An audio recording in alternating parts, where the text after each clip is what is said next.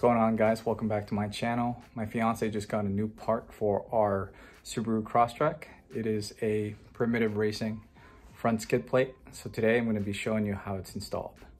A couple things I like about this specific skid plate is it's extremely heavy duty. It's 3/16 inch 50/52 aluminum. It does weigh a little heavy, but I'd rather have the peace of mind that the bottom of my engine has extra protection. It does have a polished finish to it, so it's shinier than a raw finish. It's also easier for it to stay clean. It's got some ventilation, so if you have an oil leak, it won't collect in the center of the pan. It's got this insulation that does keep it from rattling against the bottom of the engine. Very heavy duty and well built. Give you an idea of the welds. It's going to be the mounting points. It's held up by two studs and 2 bolts. I'll show you that when we're installing it. The front and rear edges are rolled upwards, so it's harder for the skid plate to get caught against the rock, like on a trail. One gripe I do have about this specific one that we got is it does not have the option for the drain hole that's pre-drilled. So whenever I do oil changes, I am gonna have to physically remove this to gain access to the drain plug, which is a little inconvenient. If you don't wanna have to remove your skid plate whenever doing oil changes, I suggest you get the option with the drain hole.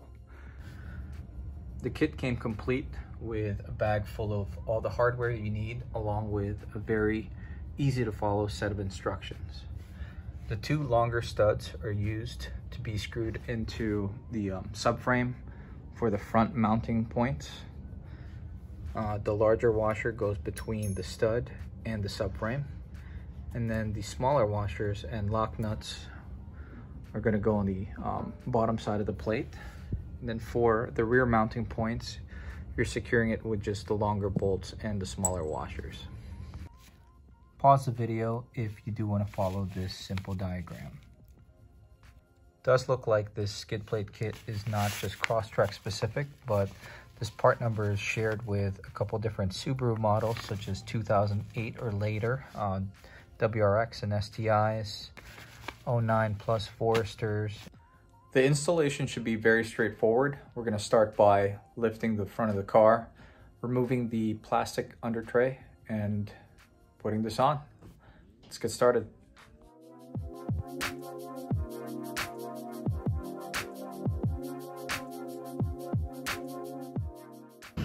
From factory, this is the flimsy plastic that you have to protect the bottom of your engine against rocks on the trail. These are the 4 bolts that we're gonna have to remove with a 12mm socket and wrench. And then we're gonna remove these plastic clips with a flathead screwdriver or trim tool if you have one.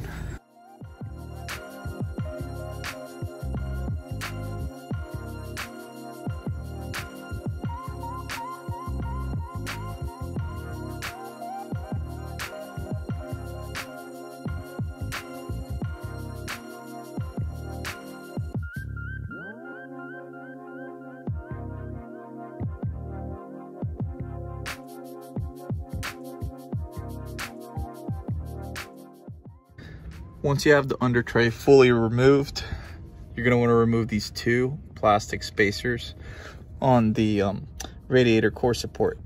Just pull this side down with your hand and then stick a flathead screwdriver in this slot and pry down. This is the slot I'm referring to. Surprisingly, I did not break anything taking this under tray off, so there should be 2 smaller bolts. These are the mounting bolts for the back of the factory under tray, longer bolts for the front, 2 washers, or 2 spacers for the radiator core support, and 11 plastic clips. The easiest ways to take these off without breaking them is to take a flathead and jam it in between one of these slots and pry upwards till the centerpiece comes up, and then you can take the actual clip out by hand or pry it out with this trim tool. I am going to keep the factory under tray for the meantime, since I may consider keeping the side portions. I've read that you can potentially modify the side part to fit with the skid plate, so I might give that a shot later on. So I'm going to keep this for now.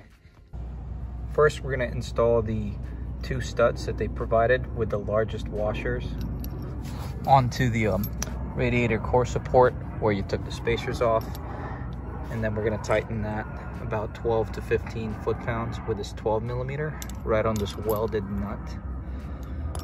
And then we're going to slide the under tray under there, put it in position, and screw these smaller washers and lock nuts in place to keep the front aligned while we install the rear hardware to raise the rear in place. And then we're going to tighten everything all at once.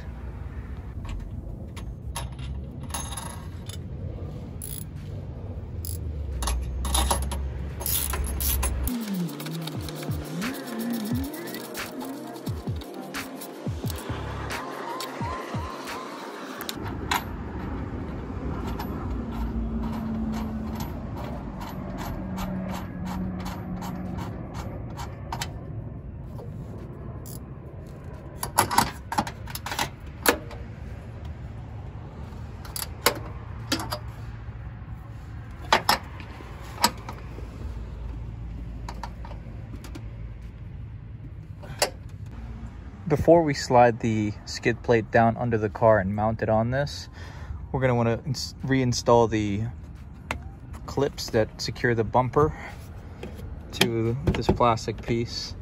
So there's going to be 1, 2, 3, 4 clips on the front, and then you're going to want to install the clips for the fender well trims so they don't flop around in the wind. There are 2 different size clips, so make sure that when you're inserting that it fits pretty snug and then it snaps right in and does not fit loosely.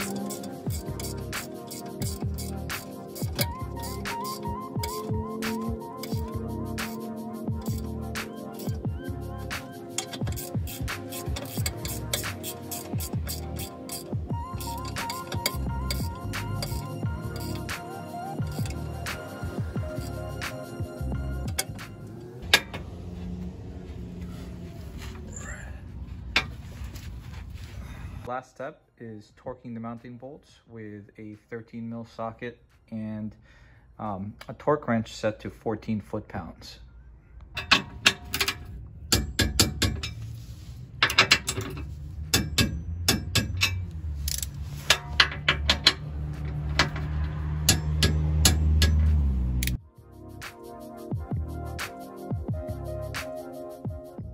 If you enjoyed today's video or found it helpful in any way, do me a favor and hit that like button. And if you want to keep up with the Subaru Crosstrek Overlander project or any of my other projects such as my Lotus or my BMW, consider subscribing to my channel. But for today, this is going to be it. Thank you for watching.